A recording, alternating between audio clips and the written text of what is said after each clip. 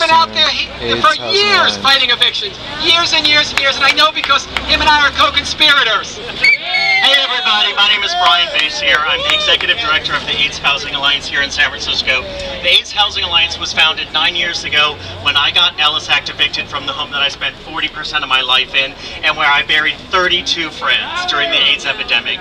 I still have dreams. As much as this week I dream of my old home. I was so pissed and so angry, just like everybody here, but I had to turn it out. I could not turn that anger in on myself. I had to turn it out, and I created the AIDS Housing Alliance because of it. So the AIDS Housing Alliance is my 9-year temper tantrum and my effort at revenge against those damn speculators who kicked me out of my home. And I'm not going to stop until the day I'm in my grave.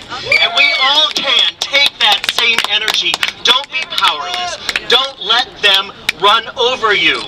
Don't be nice. Fight back. That's right. When we fight, we win. That's right. The AIDS Housing Alliance, wasn't able to save my home, but we've been able to save the homes of hundreds of people since then. And so that's some small way of turning it around and making the world a better place and making it a safe place. And we can all do that. Each and every one of us can reach inside and create something and fight back against these people, because the only way that they win is to divide us and conquer us.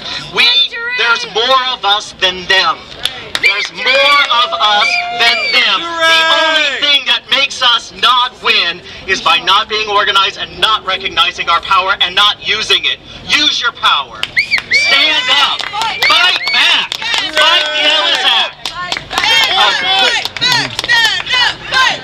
Stand up, fight back, stand up, fight back, stand up, fight back, stand up.